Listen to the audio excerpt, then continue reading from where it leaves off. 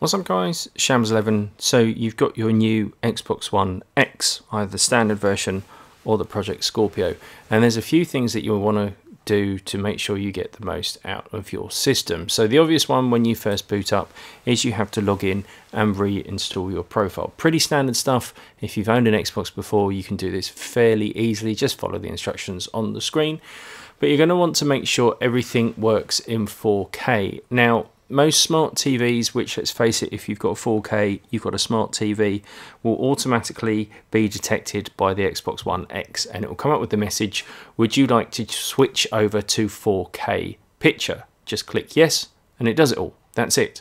But in case it doesn't, or you want to check it for yourself, all you've got to do is head on over to your settings, and then you want to go down to display and sound and click on video output. Now, because of the way capturing video works, I don't have a 4K capture card, so this is going through a 1080p capture card. So it's thinking that I don't have a 4K telly, but I assure you I do. Over here where it says TV resolution, you'll have 720p, 1080p and 4K. Obviously you want that to be on 4K, and you can go down to advanced video settings, and all the way down here from allow 50 Hz, allow 24 Hz, HDR and 4K should all be ticked. Now allow YCC 422 you don't need unless you're having some serious troubles. That's the only time you want to use that. Other than that, leave that one unchecked, but all the others should be checked automatically. You can also go into 4K details, as you can see, because again it thinks I haven't got a 4K telly. All of mine are blocked, but yours will all have ticks. TV resolution, watching movies and TV, playing games, and indeed you can scroll down to capture as well, and it'll tell you how advanced your 4K is. If you have a full 4K HDR TV, all of these will be ticked. If you have 4K but not HDR, some will be ticked and others won't, and if you don't have a 4K telly, it will look like this. So you can check all of that for yourself. Now another thing you might want to do is head down to preferences and go into broadcast and capture. Now if you stream games, chances are you're going to want to change these settings. Mixer on Xbox One by default broadcast games ridiculously loudly, and it's a lot easier changing these settings here, so boosting your mic and lowering the game volume here than doing it per game and waiting for someone to join your chat and say there's something wrong. There's a good chance that if you're broadcasting a game very loudly, people won't stay around to let you know anyway, so change that now.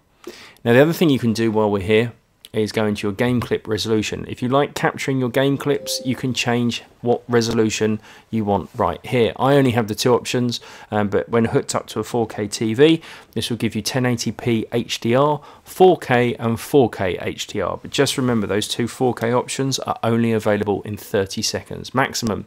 I like my videos to be to be 2 minutes long, so I might boost mine to 1080p HDR, but that's fine with me. Now the other thing is your capture location. If you have an external hard drive free, you can save your captures here. You can record up to an hour's worth, but just bear in mind you can't capture footage on the same external drive where you have games saved. You are going to need two external hard drives if you want that option. If, like me, you don't have an external hard drive, it's not a problem, so just leave it as internal. Now, when you go to install your games, your pins are all going to be in the same place. They will all be there, but any digital content you will need to reinstall. Pretty easy to do, and I'm sure a lot of you know this. If you go to My Games and Apps, everything waiting to be installed is right here under Ready to Install. Simply click on whatever you want and add it to the queue to update it and to install it again. You can see a list of what's queued up to be installed, what is currently installing, and the latest things that you have installed.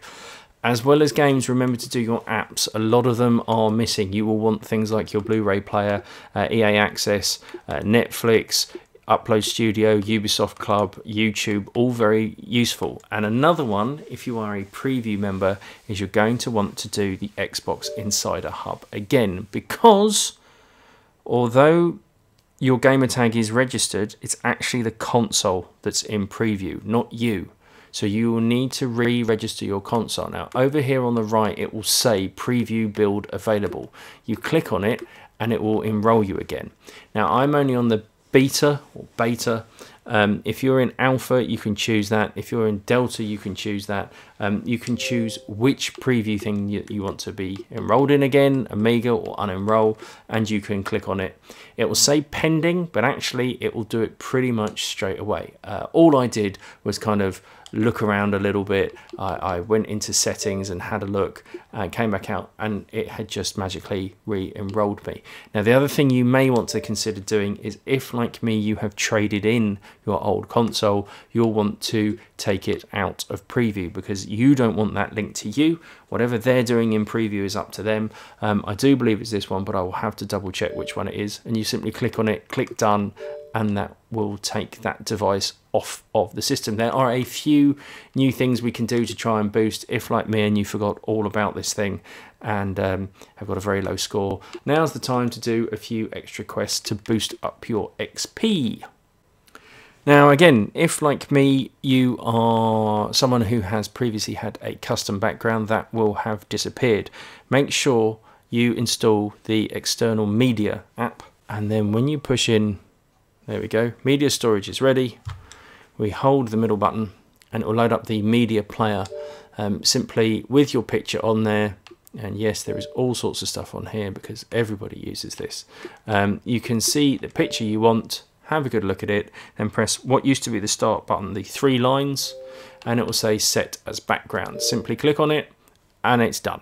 That's your background set. For those wondering where I got these images from, I went to this amazing place called Google and I googled Xbox One backgrounds, and that is it. That should, fingers crossed, if we back out, now be set as my background. Now again, while we're here, for those who don't know, your custom gamerpic should be fine. That should come over with you. If it hasn't, it's very easy to sort out. We're just going to go over onto our profile, go into my profile, and under customize profile you can change your gamerpic, and up in the top right it will give you the option to upload a custom image.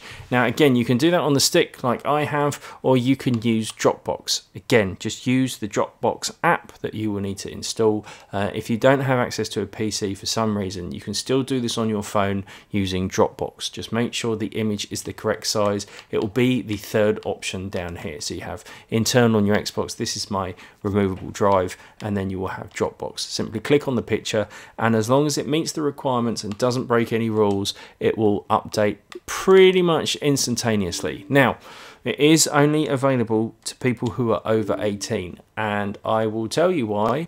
It's because people have abused it and done it wrong. Basically, you need to be accountable. If you put up a picture of a swastika or something violent or something racist or something aggressive and somehow it gets through the filter and it's up there, you are accountable for it, not Microsoft, you as an adult. Children can't be held to the same laws as adults, so it is only available to 18-year-olds. Now, unfortunately, it's because of people abusing the system that this has happened, so I feel very sorry if you've been honest and put your correct date of birth and it says you were a child. Well done for doing the right thing. Yes, it sucks that your mates at school have probably got this and you haven't, but that is the reason why, and in all honesty, it doesn't make that much of a difference to any of the games. So there we go. We've covered how to get 4K up and running on your TV. In case you're still having problems, it may be an issue with your television. I have Samsung. It's under the extra settings. You go into the HDMI port that you want, in my case HDMI 1, and you allow HD 4K TV. There are a few different settings for multiple TVs. There are some very good guides around. Just Google it, you'll find it quite easily. We've gone into downloading various apps, reinstalling your preview, your background, and your custom gamerpic. I hope it's helped. I hope this has set you up. Please do enjoy some 4K gaming. I, for one, have been playing a lot of Assassin's Creed Origins in 4K, and it is mind-blowingly good. It's superb. I've just installed Call of Duty, so I'm looking forward to playing that one. Hit me up with any messages or any questions you've got. I will do my best to either provide you with a link to someone that can help, aka Scratch. Look up Scratch. He is a good friend of mine. He does a lot of guides, very, very useful. Or I will try and do a video for you myself if I can do it. Thank you ever so much for watching. Till next time.